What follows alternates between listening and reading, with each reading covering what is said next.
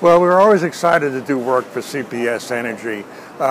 We've done work directly for CPS Energy with the National Night Out Kit. I think this is the 4th year that we've done it.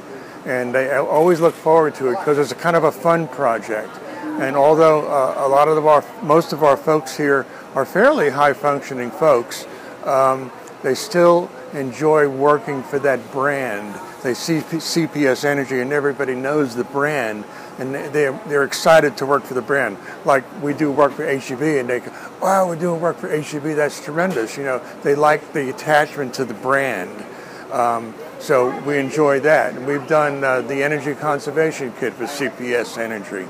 And we've done work for CPS through the United Way, because we are a United Way agency. So we get a variety of work for you guys all year long. We have 14 teams here, and I think we devoted about 6 teams to this project.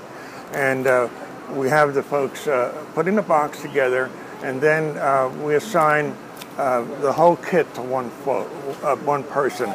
And we put packages of brochures in here and some little giveaway items like refrigerator magnets. And it was a real fun project to do.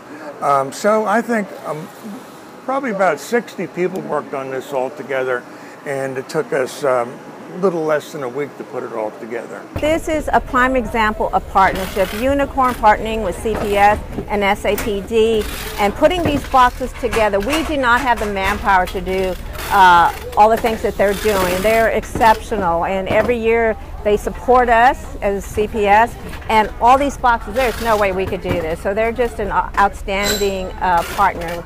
I have to say also, Linda, that I make a lot of the events for National Night Out. Linda being the coordinator, we work in the same office together in the volunteer and policing program. And when the citizens come to these events, health fair events, or used to be Target events, they come to the banner and they come for the CPS boxes.